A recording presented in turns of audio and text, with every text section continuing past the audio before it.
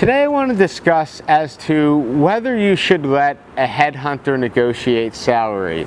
And it's a little bit more complex than either a simple yes or no. Like for instance, if you feel that you are smarter and more knowledgeable than your headhunter, you should definitively be involved in the process. However, if you trust the recruiting firm with whom you're working with, you don't want to put it all in their hands. However, you do want to collaborate. Let me give you two examples. There's those contingency recruiters who get paid more the more you make.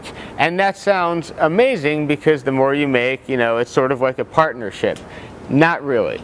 Because you know what? Some of them will inflate salary to where the actual employer doesn't want to hire you.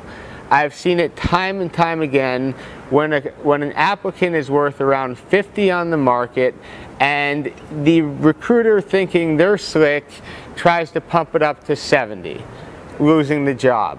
So I want you to be careful when determining how much you're worth and how much this individual is asking for, because it's no different than buying an apartment.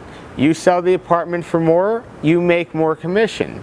With a retained headhunter, and we are pretty much retained headhunters, so maybe I'm a little bit partial, but what we have, I guess, the ability to do is not get paid more or less depending on their salary, but try to make it where it's fair for all three parties.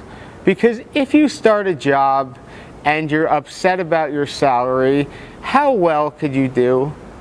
And really, it's longevity in our career. And pay is a big thing and a big factor, and you want to make sure that you feel appreciated.